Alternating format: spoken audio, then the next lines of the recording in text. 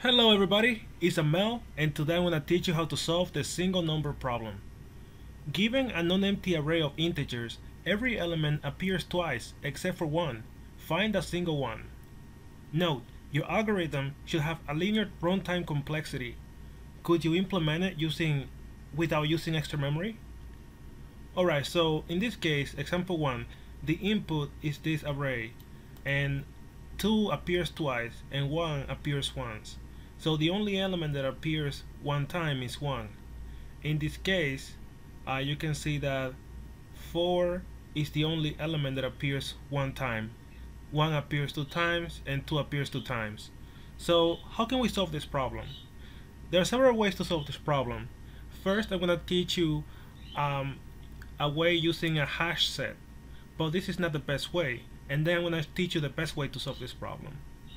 So without further ado, I'm going to show you how to write the code. The first solution is using a hash set. So we can have a set of integer set,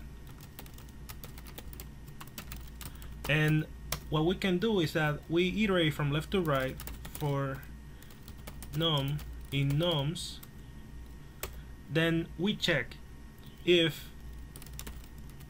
we cannot add the element, if we cannot add this number to the set, that means that we have added a number before. So what we can do is remove it, because that element appears twice. So if not set that add num, set that remove num. That means that I tried to add this number to a set, but I wasn't able to add the number to a set, so it returns false.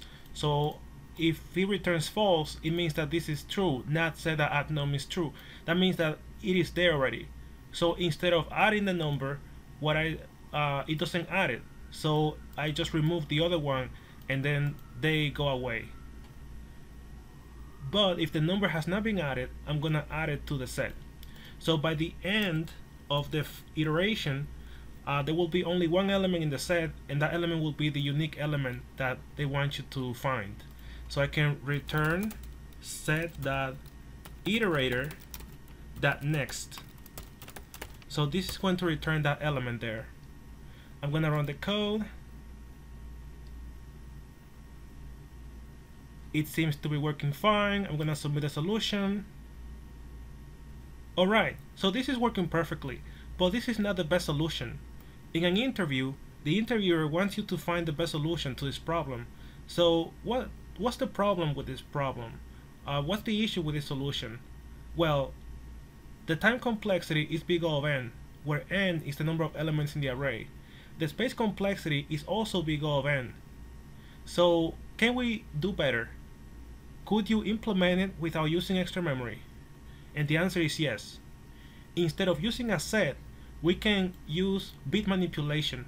We can use the XOR property. So remember that if you have two elements that are the same and you XOR them, you get 0.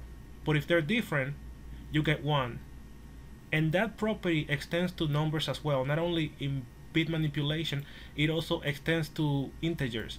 So if I have for example 1 XOR 1, I get 0. 2 XOR 2, I get 0. But then 4 XOR 0, I get 4. And after XORing all these numbers, I'm gonna get 4 as a result. And that's gonna allow me to reduce the space complexity to big O of 1. The time complexity will be big O of n. Without further ado, I'm gonna show you how to write the code. So I'm gonna reset my code here. Now this is clean. So I'm gonna say integer result gets a value of 0. Then for num in nums, I will do an XOR with every number. Result exclusive OR equals num. And then by the end of the iteration,